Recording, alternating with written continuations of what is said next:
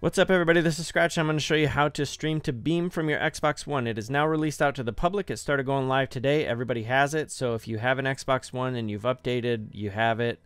I'm going to show you how to use it. There are other videos on this channel. Check out the playlist, either linked in the description or wherever, in the cards and all that sort of stuff, if you want to know more about Beam. But this is basically a streaming platform that's on Xbox One. So what you're going to want to do is press the Nexus button or the home button or the Xbox button or whatever it is you call it, and come down here to this icon right here until you see Beam pop up in the blade that comes out there.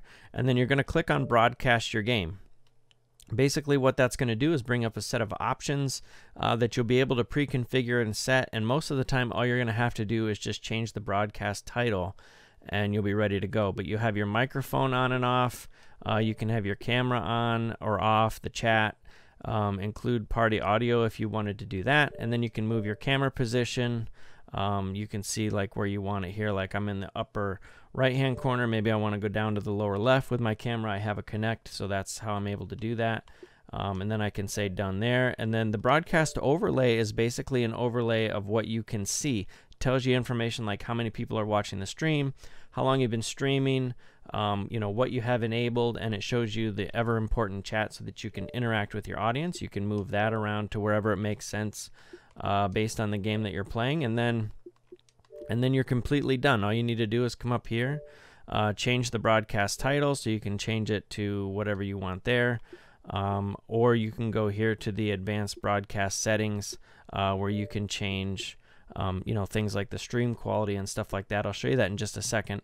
But once all that's set up, all you need to do is click on Start Broadcast right here, and after you've linked your Microsoft account to your Beam.pro account, you're streaming. And that's just that easy. I have videos on the channel here to show you how to upload them to YouTube and become a YouTube gamer if you want to do that. I'll show you how to do that and I'll help you out. So make sure to click on the links that are popping up wherever at the end of the video and check that out. I'll show you really quick just the advanced broadcast settings. In here you can have your mic volume and some game and system volume. If you want to play with those to kind of get a good audio quality, and then your video quality can be standard or high there. So that's pretty much it.